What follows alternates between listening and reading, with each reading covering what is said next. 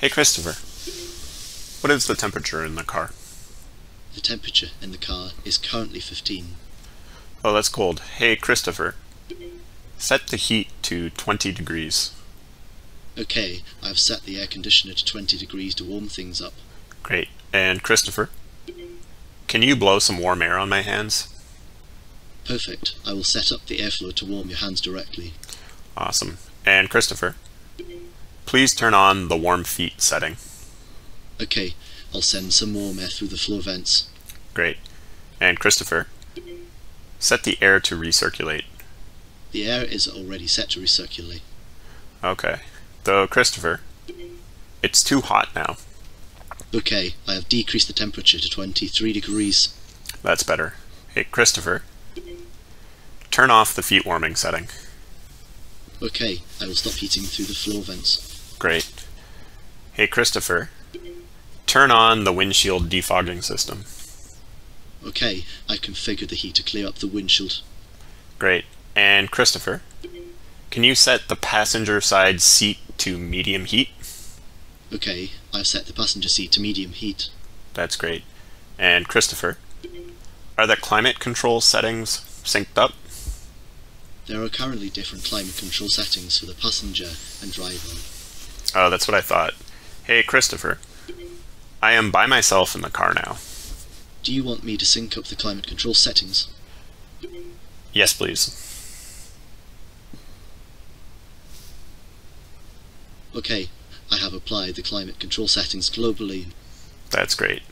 And Christopher, please use the current state as my default setting. Okay, the current state is now the default state. Okay, thank you.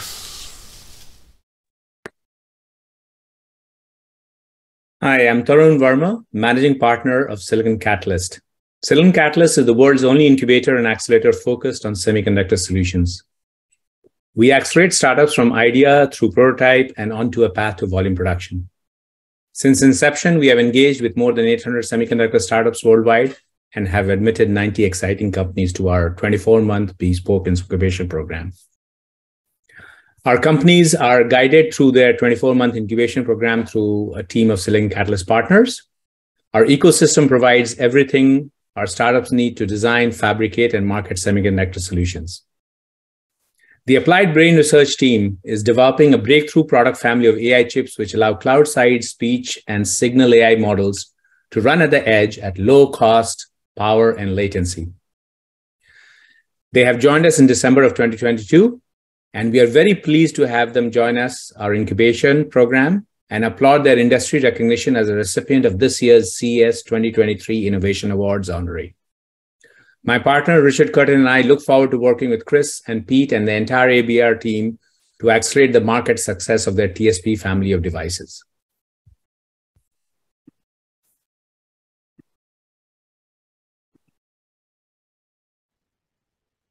Yeah, we're very excited to be joining the family of companies that is working with Silicon Catalyst to accelerate the release of our time series processing chip. Couldn't be happier. We're very happy to be announcing at CES the upcoming release of our chat chip.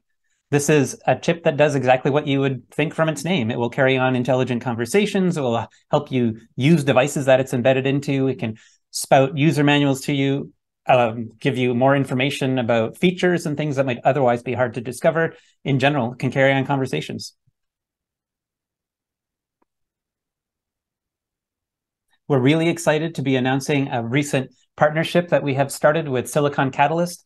They are going to be guiding our way through the release of our new TSP chat chip, which can be used, as the name suggests, for intelligent dialogue. It can be easily embedded into any system. And the numbers are kind of astounding. 100x less power, 10 times bigger than what you'd be able to put on current CPUs and GPUs, which would be drawing power that wouldn't be the kind of thing you could run on a battery. Probably the most exciting thing about our chip is that it's implementing a new kind of algorithm. So this algorithm is called the Legendre memory unit. And unlike most neural networks, we can actually prove that it's optimal for compressing time series data while streaming. And that just gives the chip a massive advantage when taking large AI models and compressing them into a size that you can actually run on a battery. Our chip runs with about 100x less power than what you'd be using on a CPU or GPU or even special purpose edge hardware for similar sized models. So we believe it's a pretty significant advance.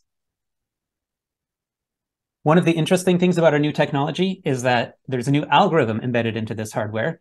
We call that algorithm the LMU, or Legendre Memory Unit. And it's interesting because it's provably optimal at compressing time series data. Usually you can't prove anything much about neural networks. And one of the other interesting facts about this algorithm is that it comes from our study of how time cells work in the brain. So it's actually based on what we think is going on inside the hippocampus, which is doing a lot of event processing in mammalian brains. We've taken that algorithm, we've sort of determined what the basic mathematics are of it, and then we built a chip that can compute those mathematics incredibly efficiently. Yeah, thanks for the question. So basically, there are two chips that we're really excited to announce here at CES. They're in the TSP family, time series processor family that ABR has been developing. The first is a signal chip, and the second is a chat chip.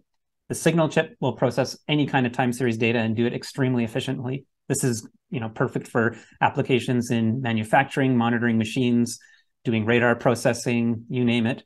The chat chip is kind of just obviously what you might think it would be from its name. You put it in a device and you can now have conversations with that device. So just raw audio in and it will speak back to you, and has lots of natural language processing on there as well. So it could do things like tell you about the user manual of the device, or help you solve a problem with the device, or give you pointers to new features, or answer questions that you might have in order to use the device, or just understand your commands and get the device to do what you want.